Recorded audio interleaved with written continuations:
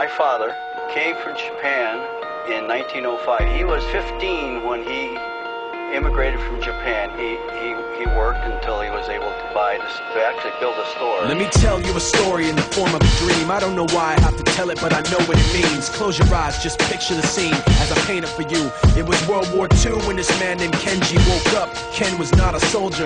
He was just a man with a family who owned a store in LA. That day, he crawled out of bed like he always did, bacon and eggs with wife and kids. He lived on the second floor of a little store he ran. He moved to LA from Japan. They called him immigrant. In Japanese, he'd say he was called Issei. That meant first generation in the United States, when everybody was afraid of the Germans, afraid of the Japs, but most of all afraid of a homeland attack. And that morning, when Ken went out on the doormat, his world went black, cause right there, front page news, 3 weeks before 1942, Pearl Harbor's been bombed and the Japs are coming. Pictures of soldiers dying and running. Ken knew what it would lead to, just like he guessed. The president said the evil Japanese in our home country would be locked away.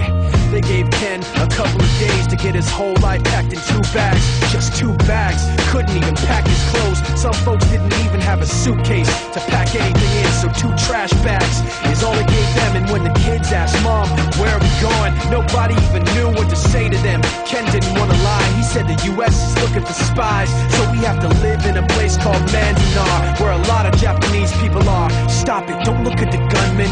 You don't want to get the soldiers wondering if you're gonna run or not, cause if you run then you might get shot. Other than that, try not to think about it. Try not to worry about it being so crowded, cause someday we'll get out. Someday. As soon as war broke out, so the FBI came and they just come to the house and we have to come. All the Japanese have to go. They took Mr. Lee. People couldn't understand why they had to take him, because he's just innocent laborer. So now they're in a town with soldiers surrounding them. Every day, every night, look down at them. From watchtowers up on the wall, Ken couldn't really hate them at all. They were just doing the job, and he wasn't gonna make any problems. He had a little garden, vegetables and fruits that he gave to the troops in a basket his wife made. But in the back of his mind, he wanted his family's life saved. Prisoners of war in their own damn country, what for?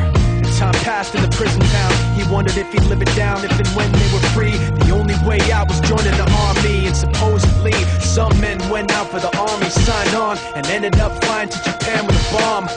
That 15-kiloton blast put an end to the war pretty fast. 2 cities were blown to bits. The end of the war came quick, and Ken got out big hopes of a normal life with his kids and his wife. But then they got back to their home, and what they saw made him feel so alone. These people had trashed every room, smashed in the windows and bashed in the doors, written on the walls and the floor, "Japs not welcome anymore." And Kenji dropped both of his bags at his sides and just stood outside. He looked at his wife without words to say. She looked back at him, wiping tears away, and said, "Someday we'll be okay, someday." Now the names have been changed, but the story's true. My family was locked up back in 42. My family was there where it was dark and damp, and they called it an internment camp. When we first got back from camp, it was pretty bad. I remember my husband